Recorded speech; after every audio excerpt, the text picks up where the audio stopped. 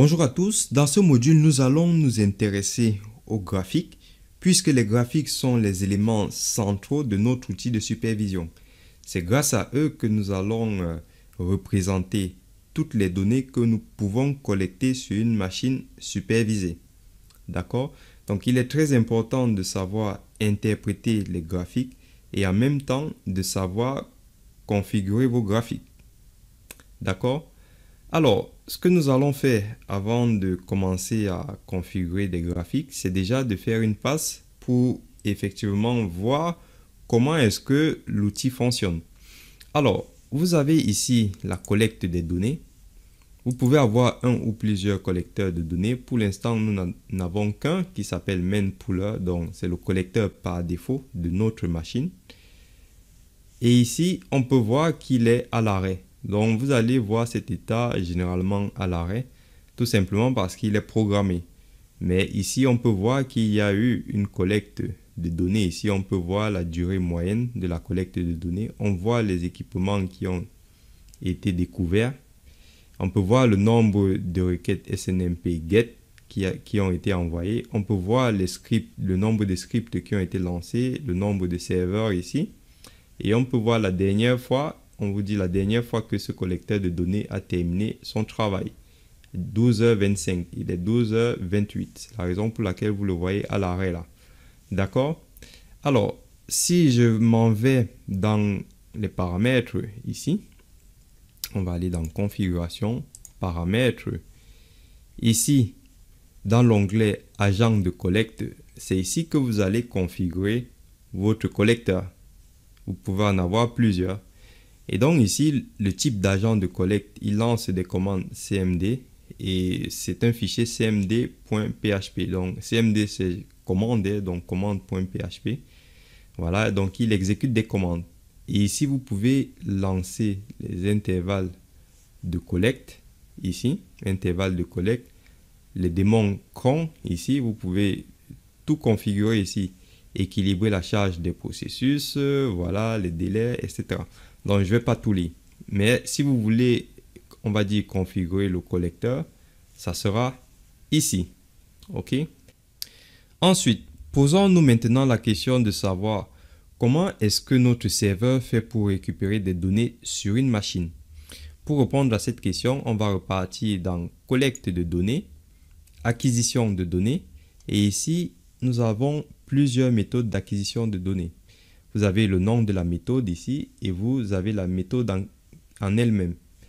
Par exemple, vous avez ici deux types de méthodes d'acquisition. Soit on lance directement des scripts à partir des commandes, soit vous avez un serveur de scripts.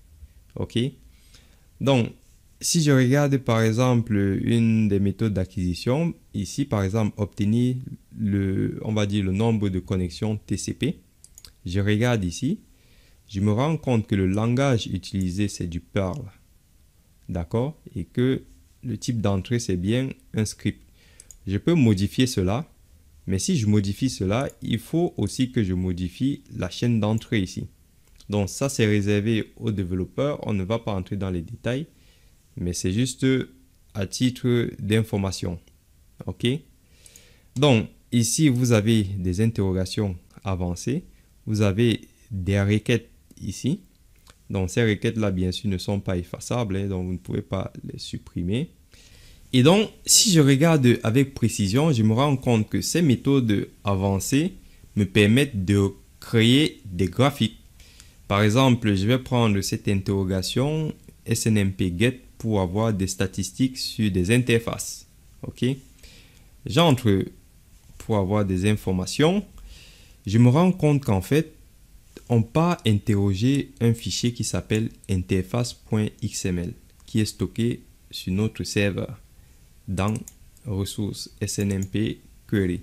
On peut aller vérifier cela ici. Donc, ça c'est une valeur. Hein, donc, je fais change directory 3w. Alors, hop, va 3w html cacti ls change directory ressources. D'accord, et on a dit snmp query. Et là, je fais un ls. Et je vois que ici, je peux avoir le nom du disque d'une machine. Ici, j'ai les interfaces. Ici, alors dev, c'est pour, je pense, c'est pour entrée sortie. Et ça sera pareil pour des informations sur le disque. D'accord? Ça veut dire que si je suis un bon développeur, si je sais faire du XML, je peux rajouter ou bien performer ces fichiers-là.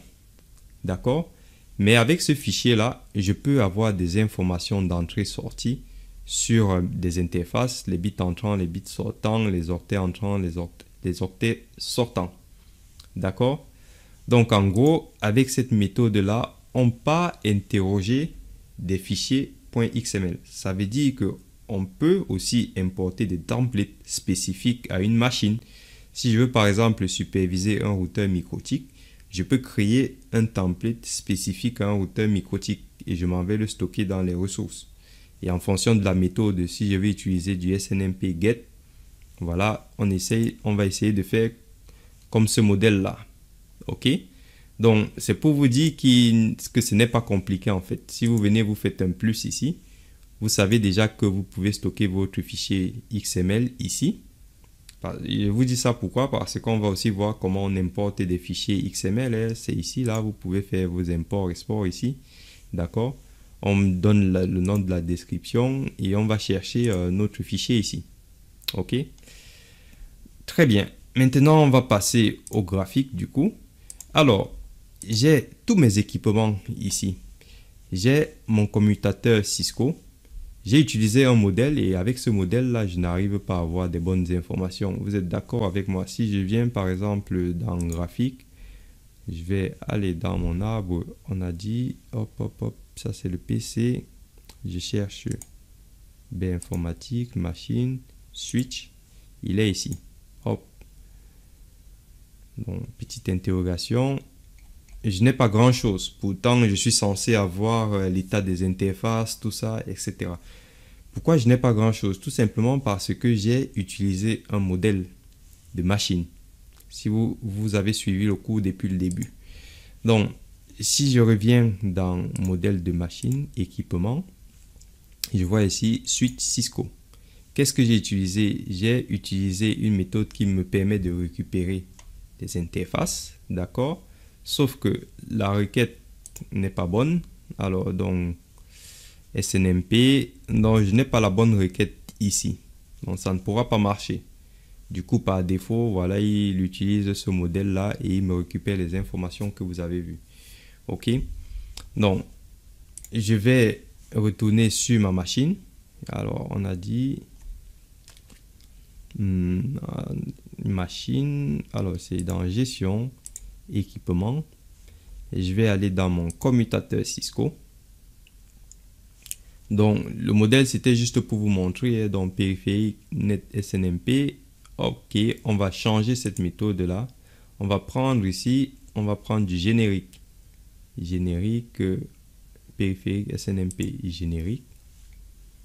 Je valide.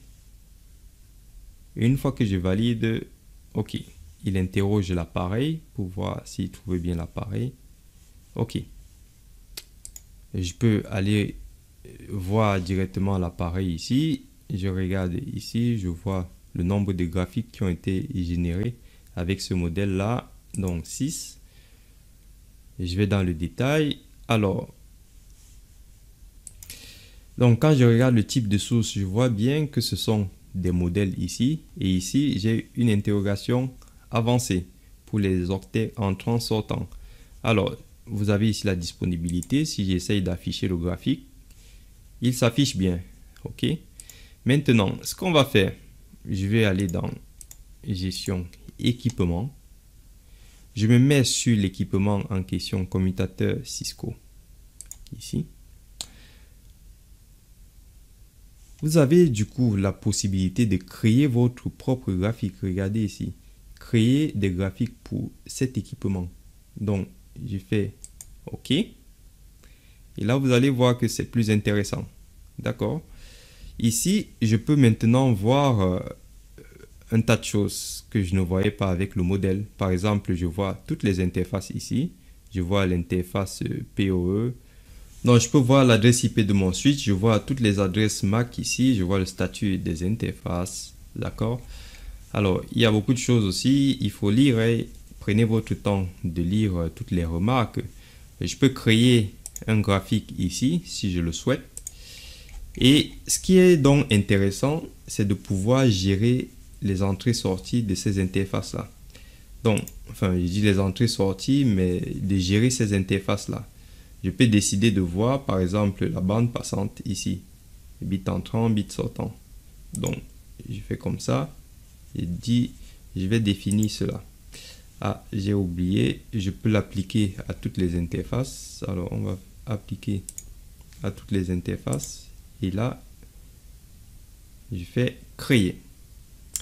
Donc, lorsque le graphique est créé, forcément, tout ça se grise ici. Ça veut dire, par exemple, que je peux intégrer l'OID là, d'accord? Je peux encore, voilà, j'ai dit je pouvais rajouter un graphique ici. Mais sinon, je refais créer.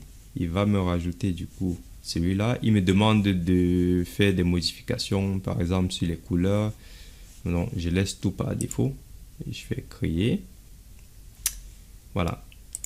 Et là, j'ai créé. OK. Hop.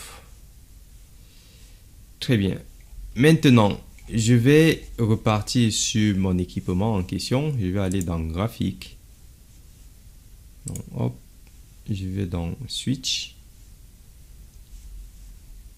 Et là, qu'est-ce que je vois? Je vois toutes les interfaces, sachant que je n'ai rien de connecté sur mes interfaces. Donc, je peux aller voir directement les suivants. J'ai une seule interface qui est connectée. Hop. Alors, on ne va pas trop insister sur le switch parce que ce sont les interfaces que nous supervisons. Je n'ai rien de connecté. Mais ce qu'on va faire, on va plutôt aller sur l'AD. Il y a beaucoup de choses sur l'AD. Donc, actuellement, on affiche que les process et les utilisateurs connectés. Donc, et là, on n'a rien. On n'a que deux graphiques là. Donc, ce qu'on va faire, on va repartir dans la console, gestion. Alors, on a dit équipement. Et ici, on a notre serveur AD. Je vais refaire la même chose. Donc là, je vais cliquer sur créer un graphique pour cet emplacement. Alors, je vais laisser à Windows Device, d'accord? Je vais créer des graphiques pour cet emplacement. Et là, vous voyez, je peux voir des ports qui sont up. Je vois mes ports réseau ici, avec mes interfaces, sachant que j'ai fait de la virtualisation. Et c'est pour cela que vous voyez plusieurs interfaces ici. En fait, ce sont des interfaces virtuelles. On peut les voir sur ma machine directement. Alors, dans panneau de configuration. Alors, non, on va passer plutôt ici. Ouvrir le centre de réseau et de partage. Hop. Ensuite, centre de réseau et de partage. Modifier les paramètres. Donc, c'est tout ça qu'il voit en fait. D'accord? Donc, on voit tout ça. Et du coup, j'ai des adresses MAC, j'ai des adresses IP ici. Voilà. Ici, je peux détecter mes disques. D'accord? Un disque C, un disque D, un disque virtuel, la mémoire physique, la RAM, tout ça. D'accord? Et donc, ce qu'on va faire, on va intégrer tout ça. Donc, je vais prendre ça. Alors, ça, non, ça c'est le collecteur. Je vais intégrer tout ça. Je vais intégrer aussi. Alors, pour le processeur, on va quand même l'intégrer. Et ici, je vais intégrer toutes mes interfaces.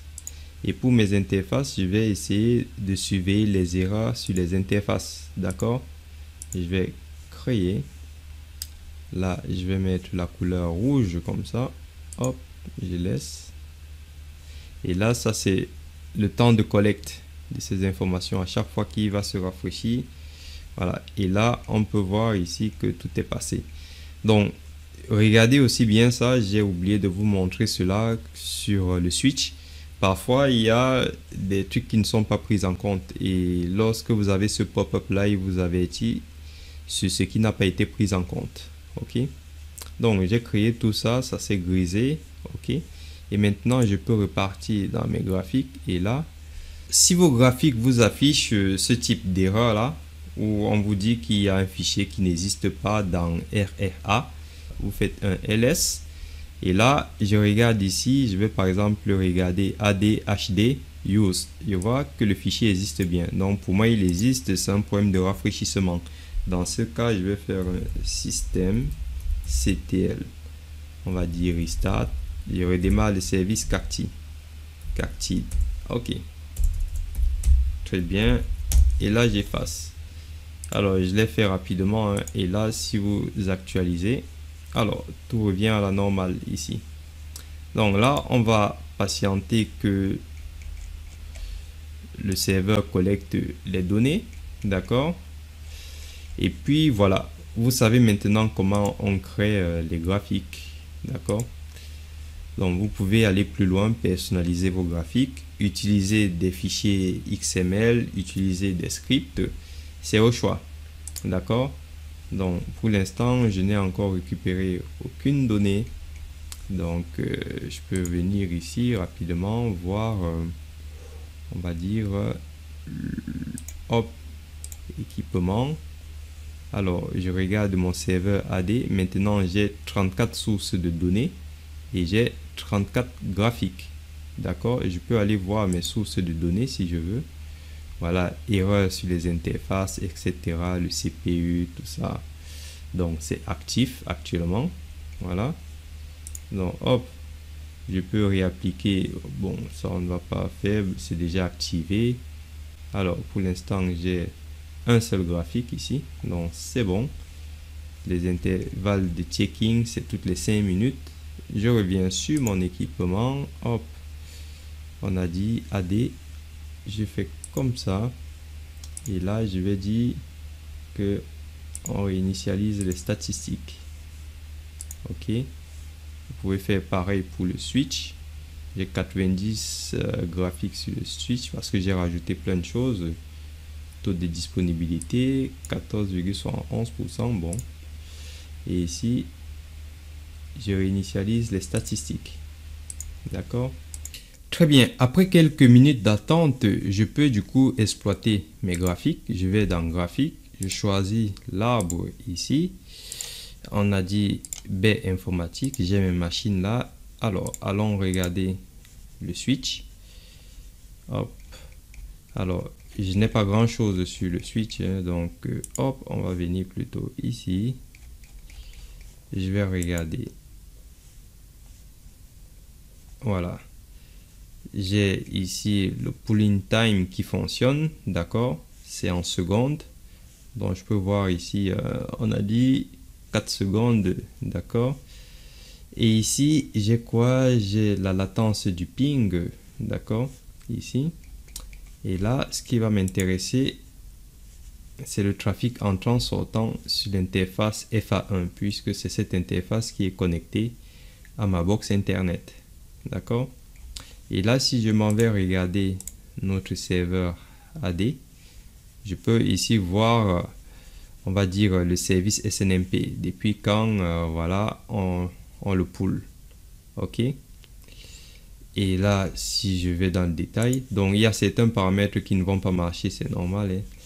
Donc c'est normal tout simplement parce que ces paramètres là ne sont pas existants dans mon serveur AD. Vu que j'ai scanné tout mon réseau, il a récupéré toutes les informations de la machine, puisque j'ai une machine virtuelle en fait. Mais il a récupéré les infos de la machine physique et les infos de la machine virtuelle. Or, c'est la machine virtuelle que j'ai déclarée. C'est pour cela qu'il trie les infos et il ne donne que les infos de ma machine virtuelle en fonction bien sûr de l'adresse IP que j'ai déclarée pour cette machine-là. Donc l'utilisateur qui est connecté ici, le processus ici, on voit par exemple là, il ne me donne pas d'infos sur l'espace du disque D. Par contre, sur le C, il me donne les infos de l'espace des disques. Donc, on peut regarder, hein, si je viens ici, hop, je regarde là, je vais voir que j'ai un seul disque. D'accord, il est là, mon disque C, et c'est bien 60 Go. Ok, donc comme je vous disais, on a fait la découverte de tout le réseau. Il a bien vu qu'il y avait un disque D, mais c'est celui de ma machine. D'accord, donc je peux voir aussi la RAM qui est utilisée ici, et puis vous avez la mémoire virtuelle ici. D'accord, donc on arrive bien à exploiter nos données. Et donc pour conclure, vous avez vu que vous n'avez pas forcément besoin de télécharger des templates spécifiques à des machines. Vous pouvez vous-même créer vos propres graphes. C'est très facile. Ça veut dire que chaque fois que vous allez intégrer une machine de n'importe quel constructeur, si vous prenez par exemple un switch Aruba, vous allez utiliser le template générique. Et une fois que vous utilisez ce template là, vous pouvez aller dans la machine en question, comme on a fait là. Je vais refaire la manip avec vous. Donc on va dans gestion, on va dans équipements. Si je vais peut-être sur mon, alors je ne peux pas installer SNMP sur ce routeur là, mais si on suppose que j'ai installé SNMP, vous venez ici et vous faites voilà, créer des graphiques. Il va quand même détecter tous les composants, on peut dire comme ça, de cette machine là. Il va vous proposer et ensuite vous allez créer on va dire des graphiques spécifiques avec le template générique. D'accord, donc je vous remercie d'avoir suivi ce module que nous avons consacré aux graphiques. J'espère que les graphiques n'ont plus de secret pour vous, malgré qu'il y a beaucoup de choses encore à apprendre, mais voilà, vous connaissez l'essentiel. Je vous dis donc à tout de suite pour poursuivre notre formation.